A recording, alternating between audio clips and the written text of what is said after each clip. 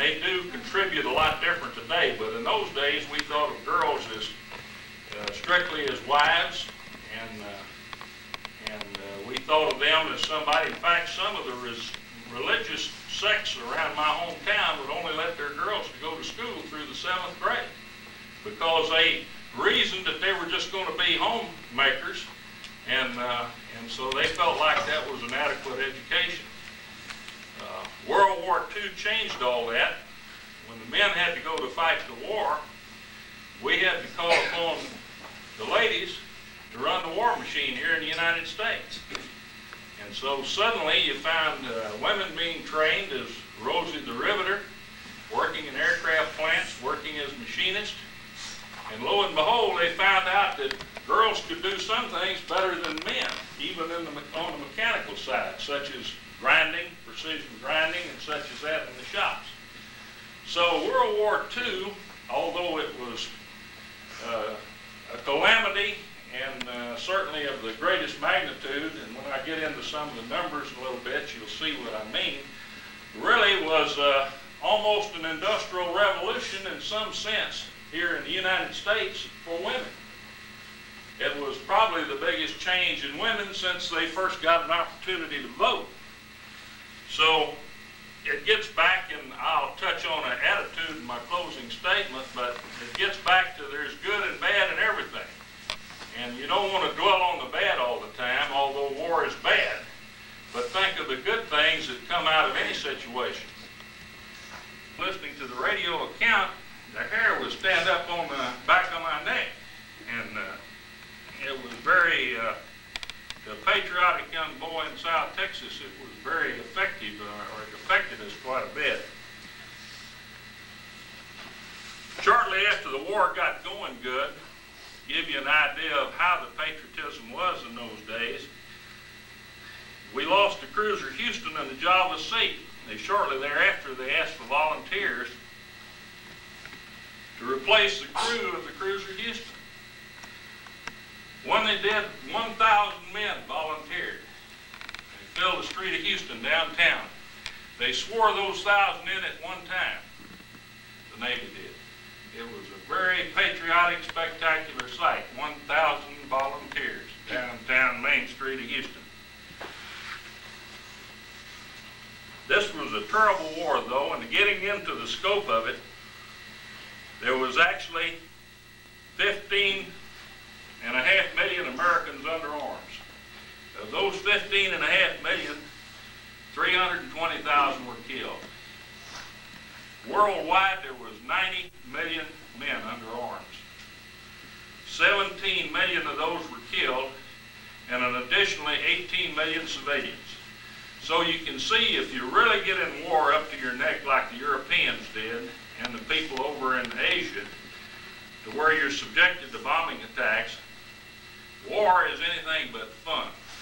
18 million. There was actually 1 million more civilians killed than there was military men under arms. That's terrible. I can't speak for the whole war. It circled the globe. But the war was basically broken down into two areas, the Pacific War and the European War. I was in the Pacific War. I was in the Marine Corps. I went in the 1st of 1943 and trained, and shortly thereafter, just a few months, I was in the Pacific. At that time, we did not have air superiority, and it wasn't any fun. Later on, I could appreciate the enemy's position when we had total air superiority, and they were subjected to bombardment around the clock. In the Pacific, it was an Army show in part of the Pacific and the Navy show in the other. Being a Marine, I was under the Navy commander, Admiral Nimitz. General MacArthur had the Army troops, and at the time, part of the naval forces supported him, primarily naval air and battleships, fleet type operations. But we in the Marine Corps, we were under Nimitz almost exclusively the whole time. Our strategy was Japanese forces, but rather to try to bypass them and neutralize them. It was called island hopping.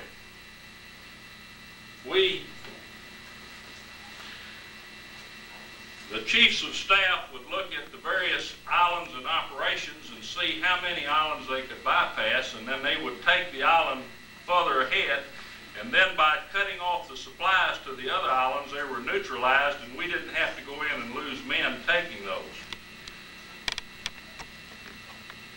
I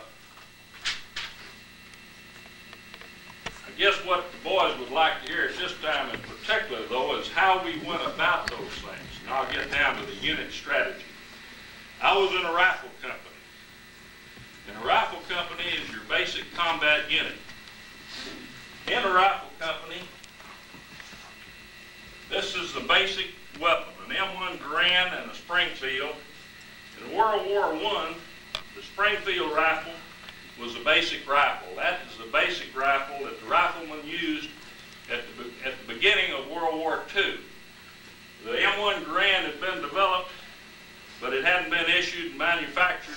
There weren't enough that had been manufactured to issue to the troops. So actually at the beginning of the war, and I actually carried one of these for a short period of time myself. It holds 5 rounds. It's a good, reliable weapon, but it doesn't shoot very fast. Shortly thereafter, everyone was issued the M1 Garand, which you hear about a lot today. It holds 8 rounds and it's semi-automatic and it fires real fast. General Patton said that this was the greatest weapon to come out of World War II. Some countries still use this weapon today. Of course, it's fast being replaced by automatic weapons, fully automatic weapons. On the old style weapon, this is a pack that I actually carried in World War II. And on the old style weapon, we used an extremely long bayonet.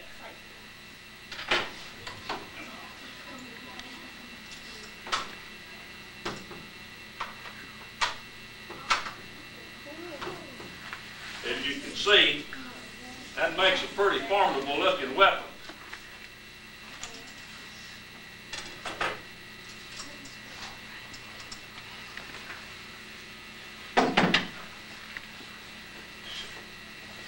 Later, when we came with the Garand, we came with a shorter bayonet, which gives a little better profile. I'm not going to go on and, yep, I went on and gauged it anyway, but go ahead. Is this for like charging or something? I beg your pardon? For like charging people or something? Well, you hear a lot about bayonet charges, but I never saw one. Actually, we used that bayonet more. It was supposed to be if you ran out of ammunition or were in close quarters. But actually, we used those more for opening ration cans than anything else, digging foxholes or whatever. I heard of one bayonet charge in the Pacific, but it wasn't, my unit didn't do it. Anyway, just the thought of it could scare people, but I never saw a man killed with a bayonet. That's your question.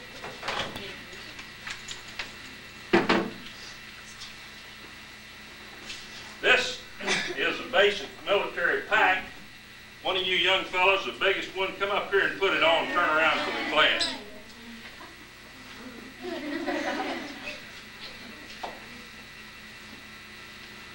While we're at it, let's see if we can strap this thing around. Little Larry goes to war. Little Larry goes to war.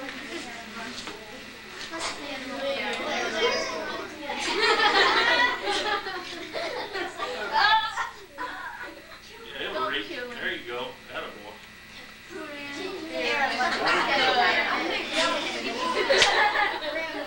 Now, when we were on the move, a lot of times we would carry the bayonet up here, strapped to the side.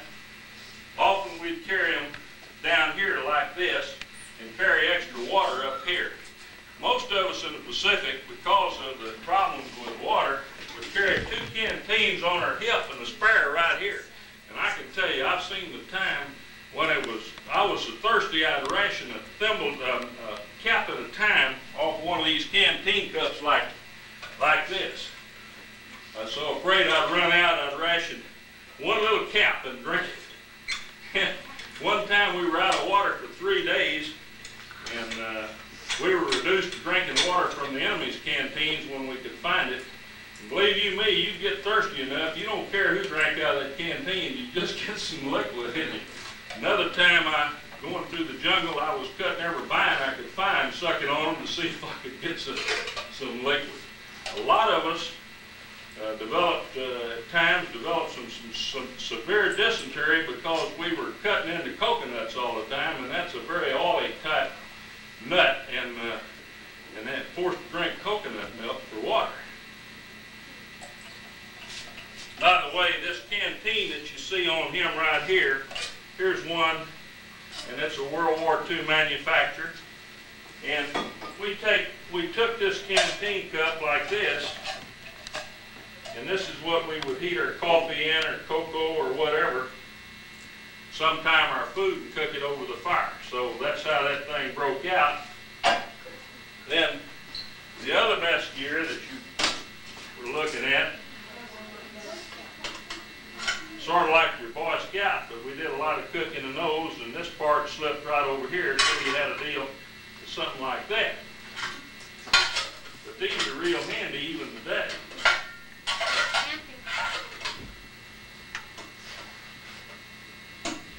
Our helmets were always also used. We used to use the helmet to pull the liner out and use the helmet to heat water, and we would shave and cook in those helmets. And well, how do you like your Marine here? Wait a minute, we haven't got you fully dressed yet. Raise your ring.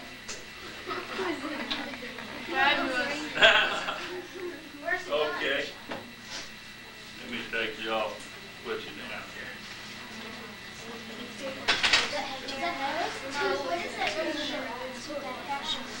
Oh yeah, let's show you this shovel. This is an entrenching tool. This is, if you got in an engagement, if you got in a hot engagement, you would normally drop these packs and depend on the rear echelon troops, transportation people, to bring your packs and gear up to you. There's a couple of things you always kept. You always kept your water, your cartridge belts, your grenades, and your ammunition. And this thing right here, this is your entrenching tool. There was two kinds that came out. This was a later model, and you could open it all the way up and lock it, and it was a shovel. But you could bring it halfway and lock it, and it was a pick. So what we did with that, of course, is, and this is why it was invaluable to us, is we were forced constantly to be getting in holes to keep from getting blown away. Oh, we'd dig those holes and get in there. And I can tell you that I hate work like the next guy, but you never saw anybody but gripe about digging those holes to get out of the fire. In talking about combat, I might, yes, son? I thought that was the earlier model right there. Well, there's another one that I have at the house, but actually the earliest models, one was, we used to have to carry two entrenching tools. We had a pick and we had a shovel. Then there was a model that came out, it probably came out about the same time as this, and it had two parts on it like this, a pick on one side that laid down and a shovel. But this kind came out and you could use it as a pick or a shovel, and it was lighter.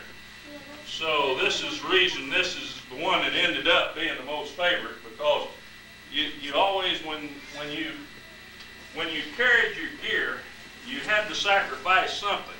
And one thing we never sacrificed was ammunition.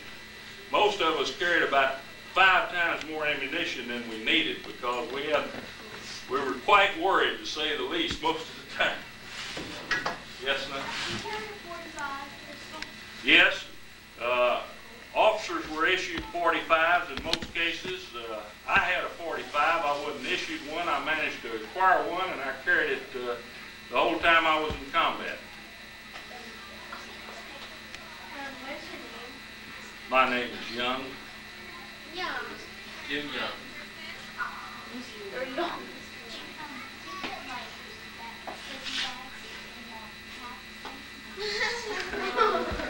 Yes, most of the time though, all we put in there, we did have access to what we called a jungle hammock, which you could hang between two trees, and it had a mosquito net on it. But they weren't adaptable to frontline troops, rifle company people. So most of us never carried them because you couldn't hang them. We were in areas where we had to dig in the ground, so we carried actually what you call shelter hats. A shelter hat is something that you and a friend, it's like a big piece of canvas, can clip together and makes a little pup tent.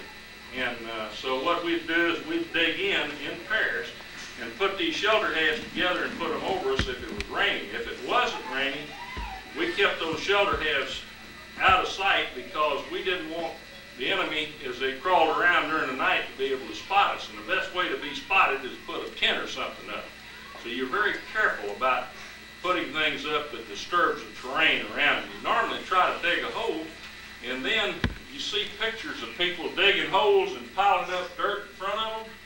Well, you'll see that. Those will be positions that's more to the rear. Those of us that were right on the front lines at night, we were afraid that people could spot those mounds and know there was a guy on the other side of it and lob a little grenade over there. So when we dug our foxholes, we shoveled that dirt, unless we were behind the line someplace, we shoveled that dirt away from the front of that foxhole for two reasons. One, he wouldn't see the mound around the hole any place.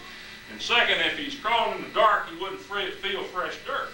So we tried to keep that ground as natural as possible, and maybe even lay a little brush around there, not so that it wouldn't obstruct us. The problem with laying heavy brush around is people hallucinate in the dark.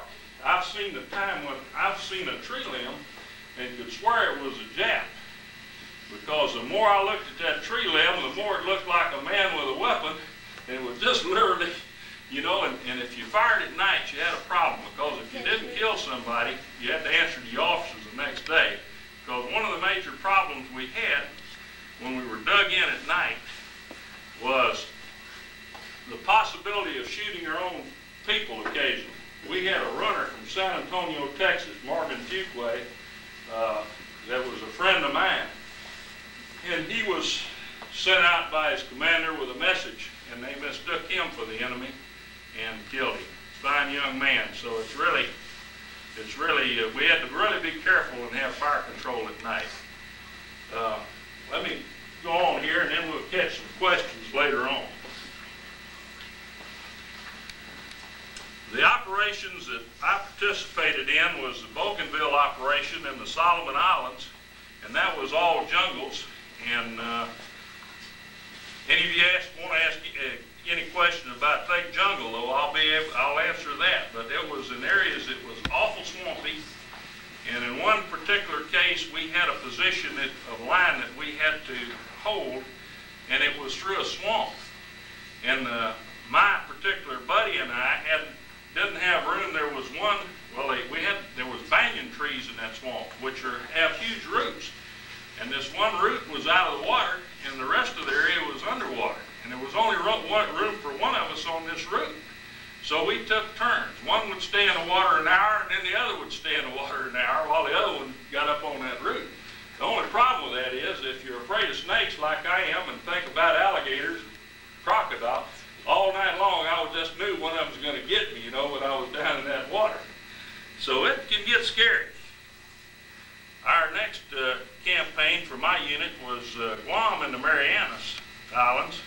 Guam was an American possession prior to World War II. It is today. We administer it.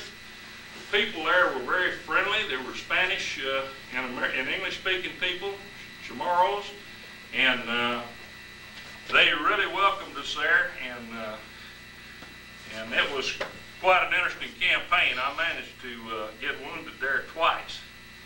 Once by hand grenade fire and once by machine gun fire. The Okinawa campaign was the last campaign that my unit participated in. It was the last major battle of the war. In that particular battle, my division, by this time I was out of the special unit and into a regular Marine division, and we had over 50% casualties. I don't mean 50% deaths, but 50% casualties. Altogether, there was 45,000 casualties taken that out. A Marine division consists of 15 to 20,000, counting the support troops, and we had over 7,000 casualties in our division. We lost our commanding general. That was the first time I ever fought as an army. As you know, the Marine Corps is not an army, it's a corps. In this operation, 6 complete divisions were used, 3 Army divisions and 3 Marine divisions, and we were under the command of Lieutenant General Simon Buckner. He unfortunately got killed. They named a bay after him, Buckner Bay. And for the first time in history, a Marine ended up commanding an army because Lieutenant General Geiger was there and he assumed command of the 10th Army at that time. Shortly after that, we returned to our base camp. The bomb was dropped in Japan, or the 2 bombs, and the Japanese unconditionally surrendered.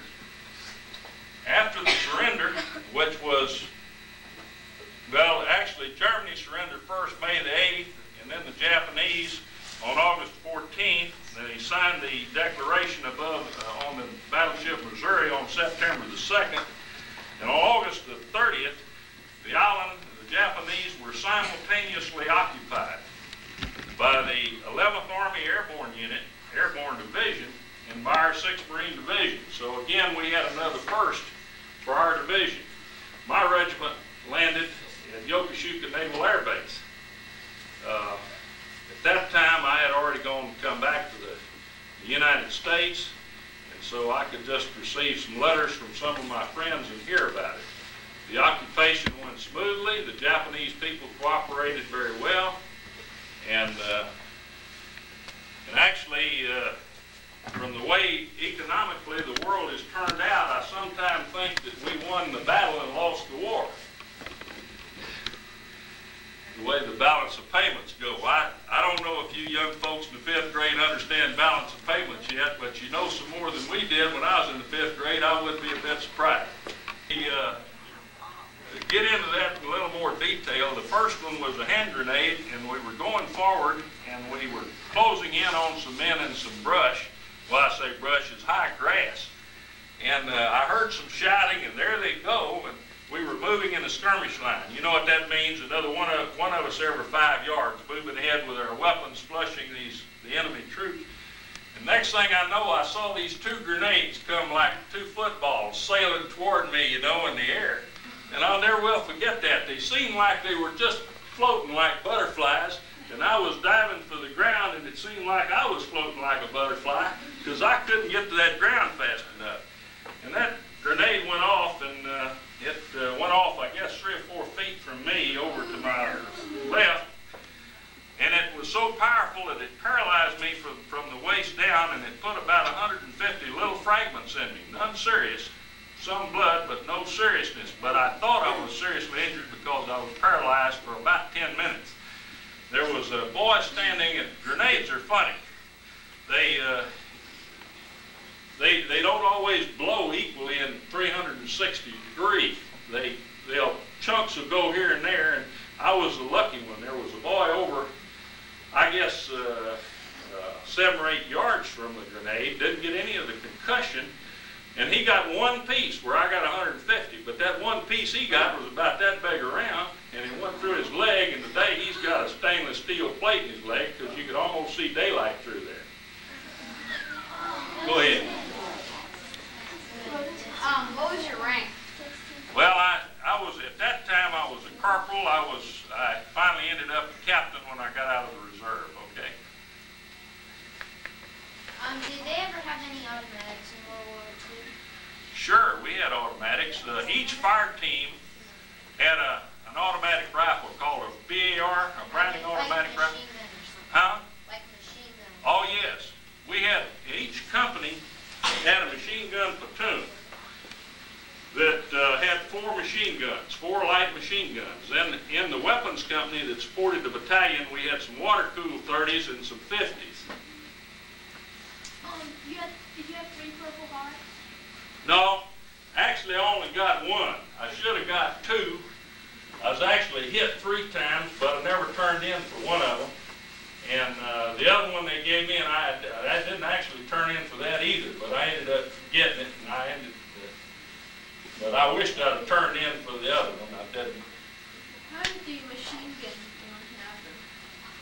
Well, we were on a patrol, and we had come down a cliff, and it was a 1,300-foot cliff, and I'll never forget it because I was more afraid of that cliff climb than I was the enemy. The Japanese had built a ladder up the side of this cliff, and they had done it with tree limbs. And of course, they're much lighter than we are. And I was a big guy, and I was carrying a BAR at that time, and a lot of ammunition and grenades, and I was very heavy. And every time I'd step on one of those branches, it'd start creaking, you know, and all I could see was treetops down there. And I just about died going down that thing, 100 deaths, and coming back, and they also helped us out a lot. In several places, they knocked out about 4 or 5 foot of rungs. And in those areas, when we went back up, going down was all right. You just slid down it like a fireman slides down a pole.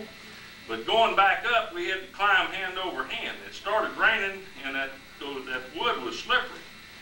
And at one point, I thought I was going to drop off of there, and about that time, I looked down, and I saw those trees like that down there, and I got a surge of energy.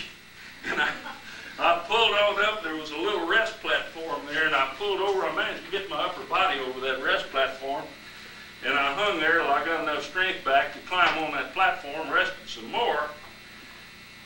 Getting close to the top of the plateau at that point, I thought surely the lieutenant would be mad that I was holding him up. I was in the last group coming back up that cliff, and I was worried. So I managed to get on up to the top, worried that I was going to get fussed at about holding up the patrol. And I got up there. The whole patrol was laid out like they were dead. And one enemy could have come up there with a club, I think, and killed all of us. That's how tired and fatigued we were going up the side of that cliff. That's the scariest thing I ever did in my life. That was worse than facing the weapons. Was the Japs or the Germans the hardest part for you? Which one was that? Well, I never did fight against the Germans, so I can't answer that question. I'd say that the Japanese, because of their code of honor, would probably be more tenacious enemy in some respects because they didn't believe in surrender.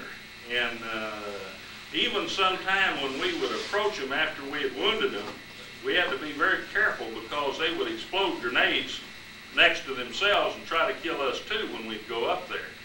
And they're tough. They were very tough and very formidable enemies. Well, the Japanese a lot quicker than y'all getting around places and everything. Did they get y'all quicker than y'all got to do y'all? No, not really. No, not really. I often wondered when I see the films in Vietnam and different places and all the boys loaded down with those flak jackets and all that other equipment. It's sort of like you think about tank warfare. What's the most important, armor or mobility? We were fairly mobile compared to the armies that fought in Korea and Vietnam. We would shed this stuff and just be with this equipment right here only in our ammo, and based on that, we were just as tough and just as fast as any Japanese. It was just that we placed a higher premium on life than they did because they felt like that it was honorable to die in battle, and frankly, we thought it was a lot more honorable to stay alive. Did you ever shoot anybody? Yes. How many? Well, I'd rather not go into that because then it sounds like that you're glorifying war. And the thing that you want to remember is that war always sounds glorious until you get in it. But it's always easier to start a fight than it is to get out of one. Believe me. It's just in a battle's the same way. You engage troops in a battle, and then you try to pull back, they won't let you go. It's like getting a tiger by the tail. Somebody's going to get clawed up. Any other questions before I conclude? Did you stay the whole war? I was overseas 2 years. I went in 1943 when I was just as soon as I turned 17 years old, and I got out after the war was over. Did you ever regret going? Never did. I was proud of it. I did regret that I didn't finish my high school first. I got my high school diploma after the war. I got some college after the war, but I always felt like I'd have been a lot further ahead in life if I would have accomplished my education first. That hat right on top of there, is it shaped for any reason? Any special reason? Well, actually that hat's just a field hat that Marines wear. They call them Smokey the Bear or whatever have you. We didn't actually wear that cap. A few guys did, but most of us never carried those in combat. We had the Bill type, fatigue type hats or helmets that we used. Yes? What did you carry, like the medical needs? Well, that's a good question. I didn't explain that a while ago, but we didn't have penicillin in those days. We did have sulfa drugs. And in this little case right here, we had a case of gauze and sulfa drugs, and each platoon had a corpsman. And this corpsman was like a medical enlisted man that traveled with each platoon, and he gave shots and morphine and things of this nature. Blood, well, we didn't have blood, but we had plasma if somebody got wounded, and they had sulfa drugs and morphine. One time I had an ulcer that wouldn't heal for about 6 months, and one time I got terribly sick on one of those islands, and I never felt any worse, and the corpsman gave me some morphine to get me through the night. And, I guess that's the only time in my life, other than being in a hospital, I ever had a drug or anything like that. We had no drugs, by the way. I didn't know anybody in the Marine Corps that ever used drugs, other than, I will admit, some of them used a little alcohol occasionally. But I'd like to give you 3 parting shots, and that is that, in conclusion, and that is that as young people thinking ahead, that above all things, you want to put God first in your lives and your character. If you don't have that, you're in trouble. You want to have a good attitude, and you want to remember that it's all right to be disappointed. Everybody gets disappointed. But never let yourself be discouraged. In the areas that I was in combat, I've seen some times when I was frightened near to death, where I was miserable and all. But even a drowning man has got one good thing going for him. He's not dead yet. And somebody might just yank him out of the water. And all you do when you let yourself get discouraged in life, all you do is hurt yourself. So don't blame your troubles on somebody else in this life. Shoulder your own responsibilities and try to find a bright spot in everything. And last but not least, and that's one of the musts, is you never have a second chance to make a first impression. You never have a second chance to live your youth over again and get an education at the time in life that would be the most meaningful to you. So you've got to take advantage of these precious years and concentrate on getting an education, and remember that just because you're macho and just because you might have a high IQ and might be smarter than someone else, unless you are also educated, you'll never reach your full potential. Terrible.